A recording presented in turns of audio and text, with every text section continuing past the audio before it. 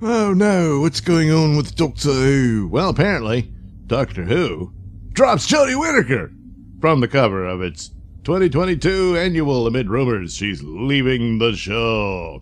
So that's been tossed around quite a bit, and there's a lot to put credibility to that, is that it'll be her third season or year or what have you, and that's kind of the standard. Not for all, but it stands to reason. So, okay, you did 3, you can go now. There's been the rumor that his agent is begging her to get out of that show as fast as she can, which if that's true, I humbly agree. But anyway, all right, here's the article from Daily Mail. So, here it is, that, this will be the annual, and it's just, it's a little, little cartoon, if you will, of the TARDIS, and kind of looks like something out of the 80s,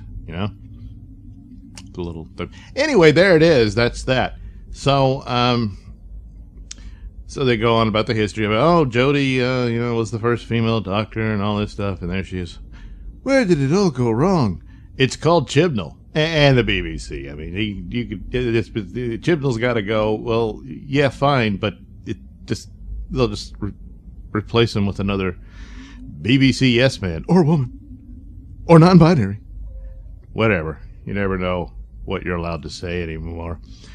So anyway, the point about all this is that, they put every Doctor Who annual since 1964 has featured the current Doctor, so this is a big departure for them. It's surely no coincidence that it's happened just as she's on the way out. So the Mirror's already decided, yeah, it's done, she's leaving.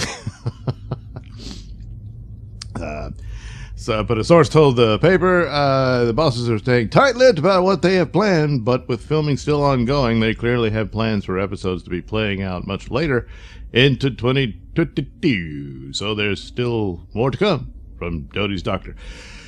So, that might be some specials or whatnot, or they'll split, the episodes, which, I don't know, what does that give you? About 4 this year, and then another 4, and perhaps a special on the tail end of that. And then I guess they'll do another New Year's special somewhere in there. And but which one will be her regeneration? So okay. So after seeing the fans' reactions to the new cover, the author of the annual, Paul Lang, took to Twitter to reassure fans that Jodie will still feature throughout the book.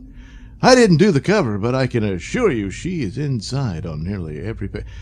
Yeah, but there is something to be said that there's always a picture of the Doctor, and now it just seems like, So the publishers at Penguin Random House told The Sun, we made the decision some time ago to experiment with a non-character-led illustration cover. Jodie is, of course, featured throughout the book itself. There she is. How many more days do I have to keep playing this role? What have I done? So it comes after rumors emerge that she's leaving the series, and reportedly told the BBC bosses she won't be returning to the popular show. So it's like, oh boy, we got to find a new actor. And then Mandeep Gill said, oh, they're open to a woman of color. They already have a woman of color. Her name's Jo Martin. They painted themselves in a corner with that. This idea that she represents past doctors that no one knew about is ridiculous. It doesn't work at all with her having a police box as a TARDIS and all that sort of stuff, and saying, well, she happened before Hartnell and all. No, that's got to be abandoned as soon as possible, because it destroys the canon of the show. It just destroys it. And Jo Martin should be her replacement. You can probably only afford to do a handful of episodes coming forward anyway, so.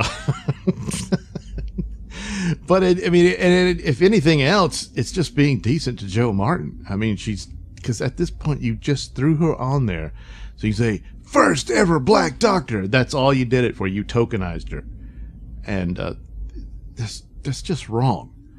So, yeah, and I always thought it would be a cool thing if they did some surprise with the Doctor over the years, that he actually meets his future self and doesn't realize it, or maybe he does and no one else does, and that sort of thing.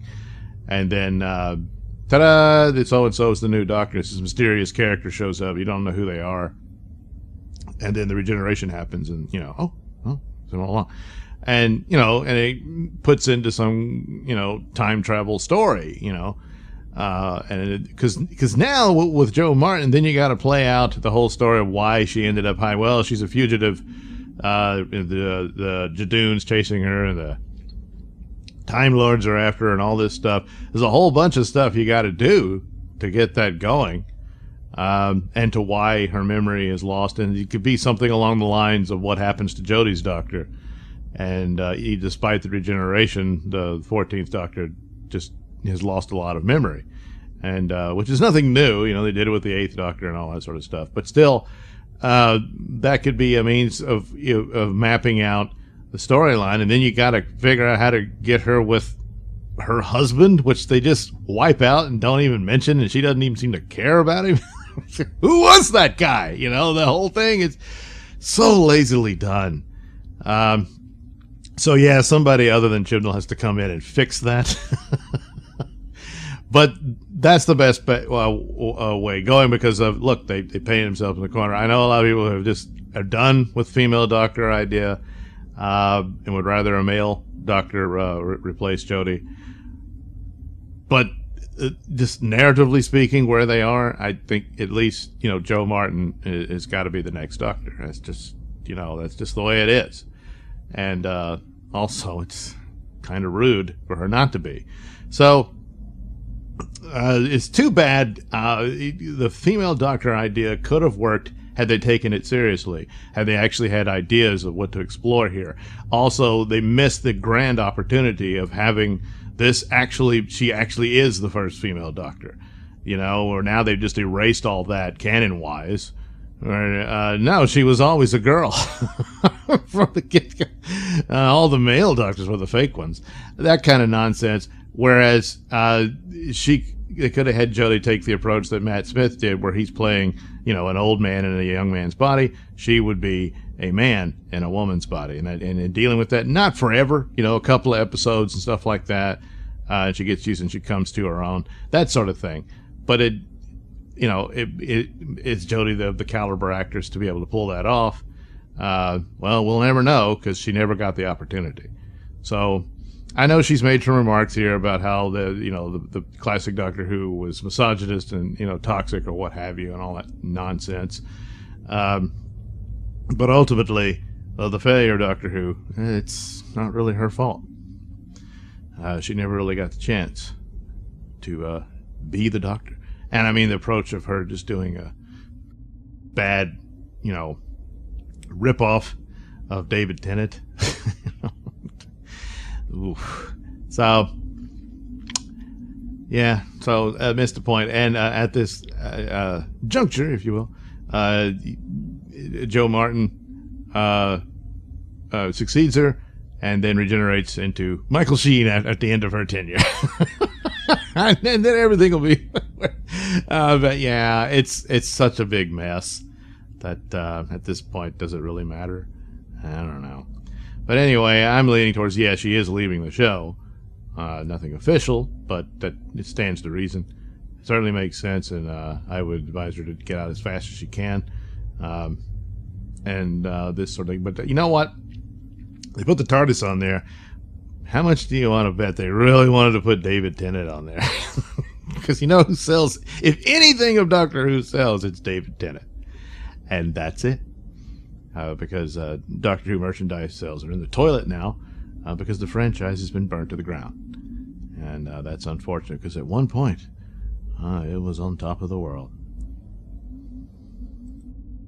Thanks for watching and listening. Say, while you're still here, why not like and subscribe and share with your many friends? Yes. Also, check out my mini stores in the link description below. Yes, where you can get t-shirts, hats, mugs, all those goodies with my artwork on them. Oh, yeah.